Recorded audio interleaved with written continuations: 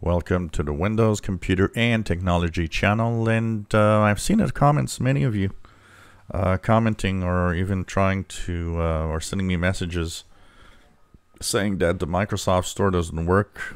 Some of you have been wondering why it doesn't work on your PC. After checking here with 4 PCs, 2 on Windows 10 and 2 on Windows 11, I can confirm that there is some kind of outage.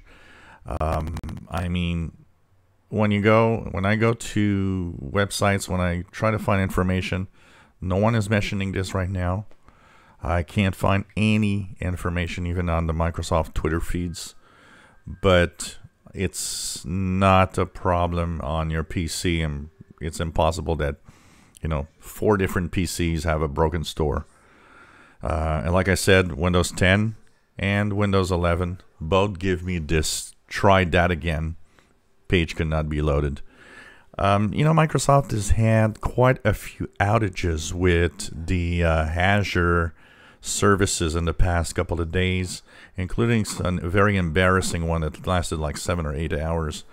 I am wondering if they're not experiencing some kind of outage again. So this is definitely something that is a problem right now. Let me check something. I'm gonna try to get the Xbox app loading to see if Xbox app works well, because they're kind of going together. So this does work here, but obviously there's that is not a problem, but there is a problem with the store. So if you are having issues right now, and we are late Friday evening here in Montreal, which is 10 p.m., you probably on October 15th, 2021. Be patient. Probably going to be back tomorrow or in the next few hours if anything is happening. But definitely don't try to fix your apps or anything or change anything. It doesn't look like it's a problem at your end or on your computers. Like I said, all 4 of my PCs here, 2 on Windows 11, 2 on Windows 10, 1 insider, 1 non-insider, are all having page could not be loaded.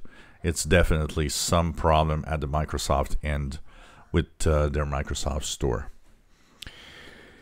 Man, they're just screwing so many things lately that you're just wondering how things are going. If you enjoy my videos, please subscribe, give us thumbs up. Thank you for watching our videos.